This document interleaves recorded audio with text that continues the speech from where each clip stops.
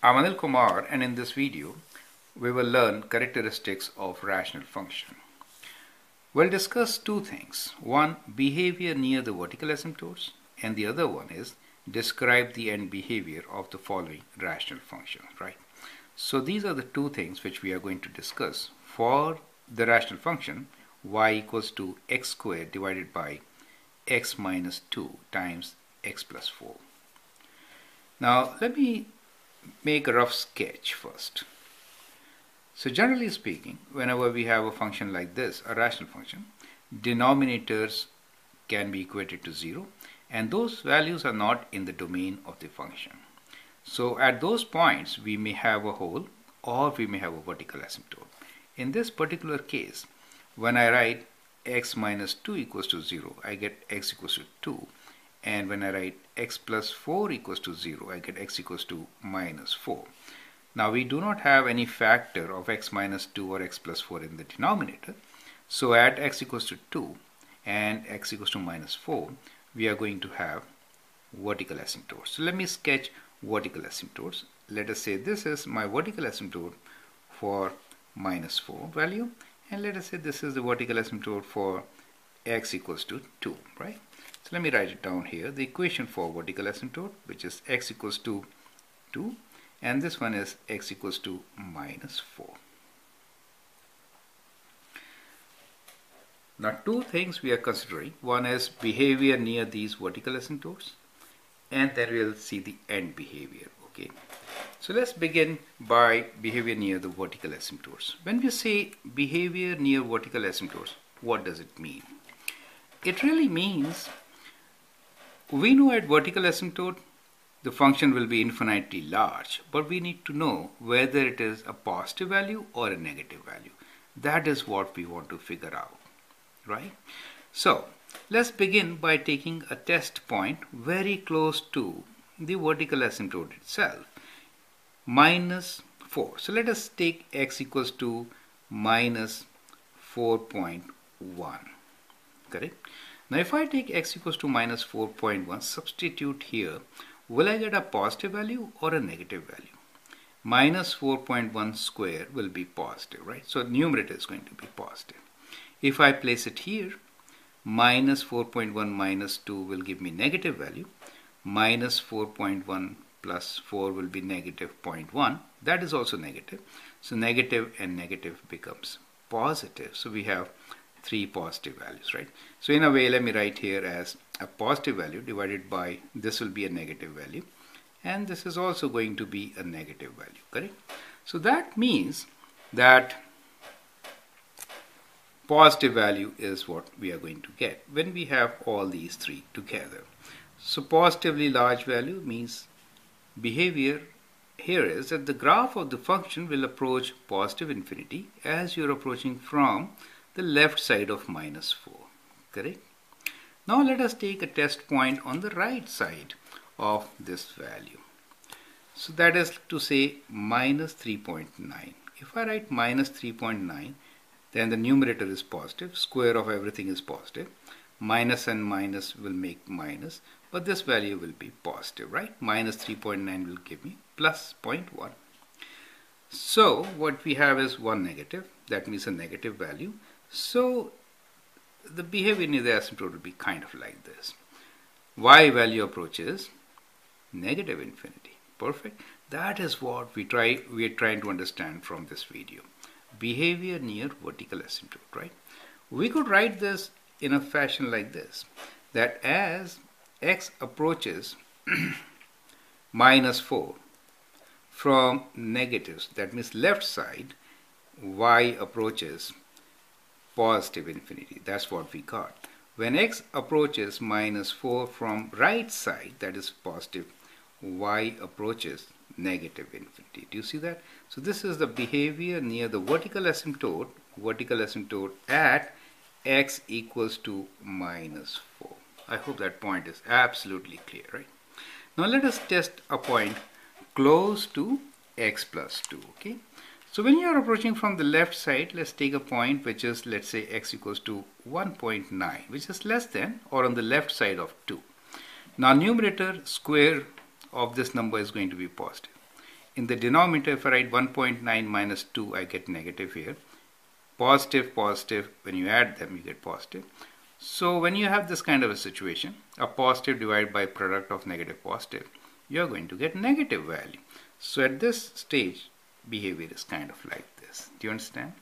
So we can write here that as x approaches 2, which is the vertical asymptote, from left side minus, y approaches negative infinity. Do you get the point? That is behavior near the vertical asymptote at x equals to 2 we are talking about. Now let us consider when the point is on the right side. So it will be more than 2, right? So if I write 2.1, let us say, let me write here now, let's say x equals to 2.1. In that case, numerator will be positive. How about denominator? 2.1 minus 2 will be positive. 2.1 plus 4 will also be positive. So this is going to be positive. So the end behavior is kind of like this. So for this, we can write that as x approaches 2 from the positive side, y approaches positive infinity. Do you understand? So that is the behavior near vertical asymptotes. Okay. Now let us consider the second part of this, which is end behavior of this function. When we say end behavior, what do we mean? We mean what happens when x approaches negative infinity or when x approaches positive infinity. Those are the two ends, right? So x could be negative infinity or positive infinity, right? This is my function f of x, right? So if I substitute a very large number here for x, negatively large, let's say minus 100, okay, 100 times any of these numbers is considered large. You can put 1000 also. So if I put a negative large value, what do I get? I get this one will be positive always, right, divided by, if I substitute a negative value here, okay, so let me actually place the value and find the answer, okay. Let us use calculator to find the answer. That will be better for us. So we have 100 square on the top, we get 100 square divided by, let me write within two brackets because we have two things, 100 minus 2 bracket closed times 100 plus 4 bracket closed, 2 brackets closed, equals to how much? We get 625 by 637, which is kind of equal to 0.981, but with a positive sign. So we get 0.981 with a positive sign. So what we get here was, we get y approaches 0.981.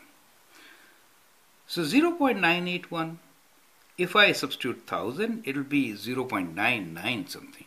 So it is going to approach 1. So you can select few values, great, and make a table, right? So what I suggest here is kind of make a table. Write minus 100, see what is y value, minus 1000, check what y value is. So we get 0.981 when it is approaching large value like minus 100. And if I put minus 1000, what I should get is 0.999. I'm not calculating, you can calculate. But what we really observe is that y value approaches 1, positive 1. Do you see that? So there is a horizontal asymptote y equals to 1. So let me draw a positive value y. This is for my horizontal asymptote, which is at 1, okay, positive 1. So since these values are lower than 1, we will say that they are approaching from below, right, like this. So they are approaching like this. So that is how it is going to approach. Do you get the point? Similarly, we can calculate for large values of x. So what you can do is use your calculator and substitute values of x as 100 and then 1000 and see what is the y value. So let me again calculate, this time with 1000, okay. So we have 1000 square in the numerator divided by, we'll put two brackets since we have two factors here. So 1000 minus 2 bracket close times 1000 plus 4, two brackets closed, equals to. We get 0.998. So here we get a value 0.998, and that is also less than 1, but it's close to 1, right? So we are again approaching this graph, but from this side. You see that? Close to 1, positive value, less than 1, right? So that is what we get for this particular function. So when you're approaching a large positive value, x approaches large positive value, y approaches a value which is 1. So in this case we have a horizontal asymptote. Let me write down here, horizontal asymptote.